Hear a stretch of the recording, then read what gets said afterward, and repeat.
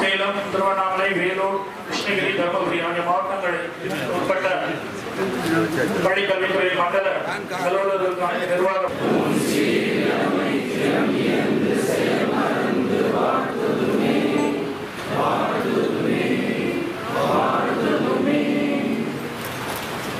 நன்றி. இதற்கு தலைமை தாங்கி எங்களை நல்வழியை நடத்துமாறு மாண்புமிகு பள்ளி கல்வித்துறை அமைச்சரை கேட்டுக்கொண்டு அனைவரையும் வருக வருக என்று மேலும் ஒரு முறை வரவேற்று அமர்கிறேன். நன்றி, வணக்கம்.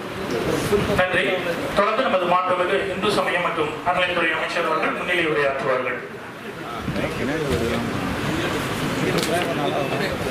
இதற்கு தலைமை தாங்கி எங்களை நல்வழியை நடத்துமாறு மாண்புமிகு பள்ளி கல்வித்துறை அமைச்சரை கேட்டுக்கொண்டு அனைவரையும் வருக வருக என்று மேலும் ஒரு முறை வரவேற்று அமர்கிறேன். நன்றி, வணக்கம். நன்றி. தொடர்ந்து நமது மாண்புமிகு இந்து சமயம் மற்றும் அறநிலைத்துறை அமைச்சர் அவர்கள் முன்னிலை உரையாற்றுவார்கள்.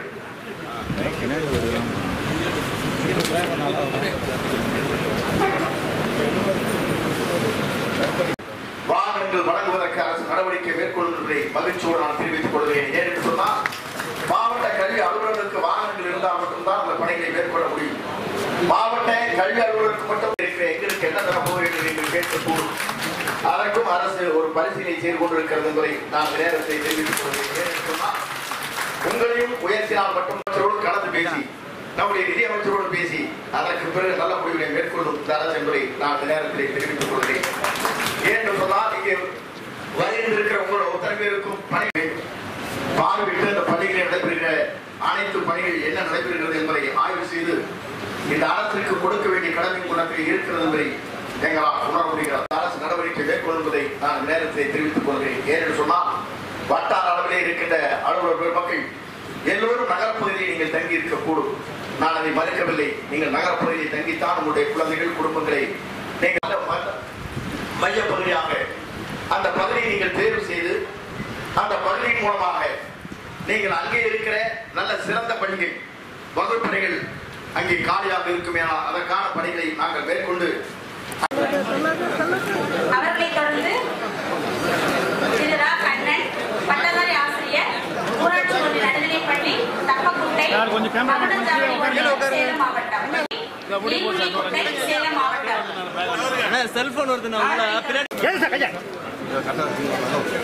சேலம் மாவட்டத்தினுடைய புதுமைப்பள்ளி வந்து ஊராட்சி ஒன்றிய தொடக்கப்பள்ளி KK நகர் நகரவை உயர்நிலைப்பள்ளி முத்துமாரியம்மன் கோவில் தெரு பொன்னம்மாப்பேட்டை சேலம் மாவட்டம்.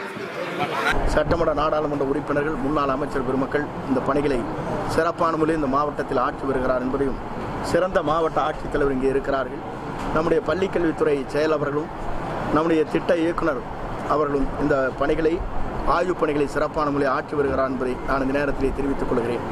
குறிப்பாக தமிழகத்தை பொறுத்தவரையும் பள்ளிக்கல்வித்துறையில் பல்வேறு மாற்றங்களை உருவாக்குவதற்குத்தான் இது சீரமைக்கப்பட்டிருக்கிறது இந்த துறை என்பதை நான் இந்த நேரத்தில் தெரிவித்துக் கொள்கிறேன். ஏறத்தாழ 34 ஆண்டுகளுக்கு பிறகு ஒரு புதிய சீரமைப்பை உருவாக்கி ஒவ்வொரு இங்கே இருக்கின்ற டிஓ என்று சொல்லப்படுகிற இவர்கள் நம்முடைய மாவட்ட கல்வி அலுவலர்கள், அதே போல் பிளாக் லெவல் என்று சொல்லப்படுகிற பிஓக்கள் இந்த பணிகளை சிறப்பான முறையில் ஆற்றுவதற்கு அரசு நடவடிக்கை மேற்கொண்டு வருகிறது. இதற்கு முன்னாலே நீங்கள் பார்க்கின்ற போது 60 பள்ளிகள் 70 பள்ளிக்கு சென்று அவருடைய ஆய்வுப் பணிகளை மேற்கொள்ள வேண்டும். அதே நேரத்தில் தொடக்கப்பள்ளிக்கு தனியாகவும் நடுநிலைப் பள்ளிகள் உயர்நிலைப் பள்ளிகளுக்கு தனியாகவும் மெட்ரிகுலேஷனுக்கு தனியாகவும் அங்கே பணிகள் ஆற்றிக்கொண்ட நிலை இருக்கிறது. இந்த நிலையை அனைத்தும் மாற்றி அமைக்கப்பட்டு குறைந்தபட்சம் 30 to 40 பள்ளிகளுக்கு சென்று அவர்கள் அந்த பணிகளை ஆற்ற வேண்டிய கடமைகள் இருக்கிறது. அப்படி ஆற்றுகின்ற போது அந்த பள்ளியில் நடைபெறுகிற அனைத்து செய்திகளும் தெரிந்து வருவதற்கும் அங்கே நடைமுறை என்ன சிக்கல் இருக்கிறது என்பதை எங்களுக்கு எடுத்துச் சொல்கின்ற வகையிலும் புதிதாக கொடுக்கப்பட்டிருக்கிற புதிய பாடத்திட்டங்கள் எப்படி நடைபெறுகிறது என்பதை எங்கள் கவனத்திற்கு கொண்டு வருவதற்கும் இது ஏதுவாக இருக்கும் என்பதை நான் இந்த நேரத்தில் தெரிவித்துக் கொள்கிறேன். அப்படிப்பட்ட பணிகள் அனைத்தும் பள்ளிக்கல்வித்துறையின் மூலமாக நடைபெறுவதற்கு நம்முடைய தமிழ்நாட்டுடைய முதலமைச்சர் அவர்கள் அரும்பணி ஆற்றி வருகிறார் என்பதையும் நான் இந்த நேரத்தில் தெரிவித்துக் கொள்கிறேன். அப்படிப்பட்ட பணிகள் அனைத்தும் நடைபெறுகிற போது நம்முடைய புதிய கல்வி மாற்றங்கள் என்பது 1, 6, 9, 11ஆம் வகுப்பில் இந்த ஆண்டு மாற்றப்பட்டிருக்கிறது. அடுத்த ஆண்டு அனைத்து வகுப்புகளுக்கும் பாடத்திட்டங்கள் மாற்றி அமைக்கப்படும் 12க்கும். ஆகவே அப்படி 12க்கும் மாற்றி அமைக்கின்ற போது இன்று 4, அதற்கு பிறகு 8 புதிய பாடத்திட்டங்கள் அனைத்து வகுப்புகளுக்கும் மாற்றி அமைக்கப்படும். அப்படி மாற்றி அமைக்கின்ற போது இந்தியாவை வியக்கத்தக்க அளவிற்கு மாறுதல் உருவாகும். ஏனென்று சொன்னால் 12ஆம் வகுப்பில் நாம் கொண்டு வருகிற புதிய பாடத்திட்டம் என்பது ஒரு வரலாற்றை படைக்கிற பாடத்திட்டமாக அமையும். ஸ்கில் ட்ரைனிங் என்று சொல்லப்படுகிற அந்த சூழ்நிலைக்கேற்ப எந்தெந்த பகுதியில் என்னென்ன தொழிற்சாலை இருக்கிறதோ அதற்கேற்ப பாடத்திட்டங்களை மாற்றி அமைத்து +2 முடித்தவுடனே அவருக்கு குறைந்த அளவில் அவர்களுக்கு வேலைவாய்ப்பு உத்தரவாதம் தருகின்ற அளவுக்கு இந்த அரசு நடவடிக்கை மேற்கொள்ளும். நாளை நடைபெறுகிற போகிற CA என்று சொல்லப்படுகிற தணிக்கை பயிற்சி அளிப்பதற்கு நடவடிக்கை மேற்கொள்ளப்பட்டிருக்கிறது. CA சார்ட் அக்கவுண்ட் என்று சொல்வார். அது +1 +2 படிக்கின்ற மாணவர்களுக்கு பயிற்சி அளிக்க இருக்கிறோம். அதில் 2500 பேர் நாளை கோபிச்செட்டிப்பாளையத்திலே நம்முடைய கலை அறிவியல் கல்லூரியில் கலந்து கொள்கிறார்கள். தமிழகம் முழுவதும் 25,000 மாணவர்கள் அதில் பயிற்சி பெற இருக்கிறார். 500 தணிக்கை சிறந்த பயிற்சியாளர்கள் அதில் பயிற்சி அளிப்பதற்கு ஒப்பந்தங்கள் நிறைவேற்றப்பட்டிருக்கிறது.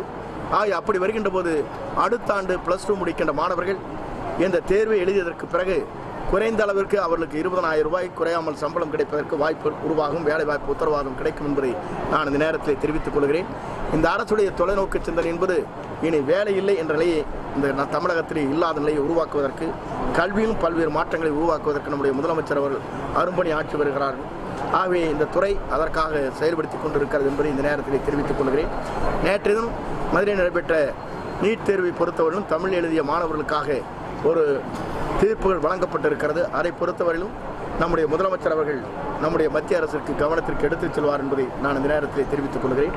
ஆகிய அப்படிப்பட்ட நிலைகள் அனைத்தும் நம்முடைய முதலமைச்சருடைய கவனத்திற்கு எடுத்துச் செல்லப்பட்டிருக்கிறது என்பதை மகிழ்ச்சியோடு நான் தெரிவித்துக் கொள்கிறேன். நன்றி, வணக்கம்.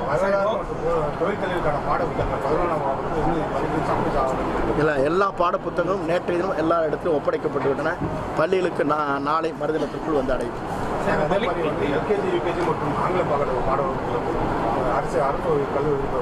இல்லை, அங்கன்வாடியில் இருக்கிற மாணவர்களை எங்களுடைய பள்ளி கேம்பஸ் என்று சொல்வார்கள், பள்ளிக்குள்ளே இருக்கின்ற அங்கன்வாடியில் இருக்கின்ற மாணவர்கள் 4 வயது நிரம்பியவர்களுக்கு 5ஆம் வகுப்பிலே அவர்களுக்கு பயிற்சி அளிப்பதற்கு ஆய்வுப் பணிகள் நடைபெற்றுக் கொண்டிருக்கிறது. சமூக நலத்துறையின் மூலமாக நாங்களும் இணைந்து நம்முடைய செயலவர்களும் சமூக நலத்துறை செயலவர்களும் இணைந்து அந்த பணிகளை மேற்கொண்டு வருகிறார்கள்.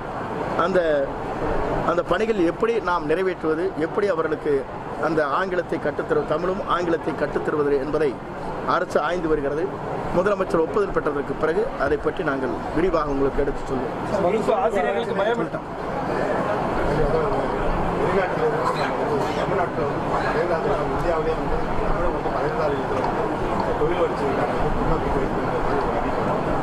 அதற்காகத்தான் தொழில்துறை அமைச்சர் அவர்கள் பல்வேறு நாடுகளுக்கு சென்று கொண்டிருக்கிறார். புதிய ஆசிரியர் பணி மிக விரைவிலேயே உருவாக்கப்படும். சிறப்பு ஆசிரியருடைய பணிகள் மிக விரைவில் ஒரு 15 நாட்களுக்குள்ளே அவர்களுக்கு கவுன்சில் நடைபெறும். அதற்கான பணிகளை மேற்கொண்டிருக்கிறது.